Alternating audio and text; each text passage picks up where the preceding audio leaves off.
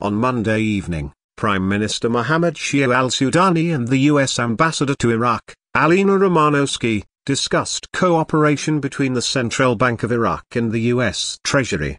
Al-Sudani's office said, in a statement, that the latter received, this evening, Monday, the Ambassador of the United States of America to Iraq, Alina Romanowski, and during the meeting, bilateral relations between the two countries were discussed, and files of joint cooperation in various fields were discussed. The meeting witnessed a discussion of cooperation relations between the Central Bank of Iraq and the U.S. Treasury, as a number of topics will be discussed in the meeting that the two parties will hold next week.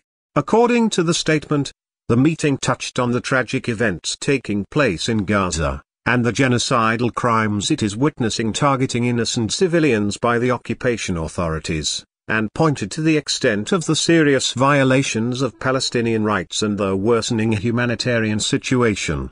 Al-Sudani affirmed Iraq's firm and principled position on the Palestinian issue, stressing the necessity of stopping the attacks committed by the occupation forces, opening safe corridors and allowing the entry of food and medical aid to civilians, as well as guaranteeing the rights of the Palestinians to a dignified and secure life.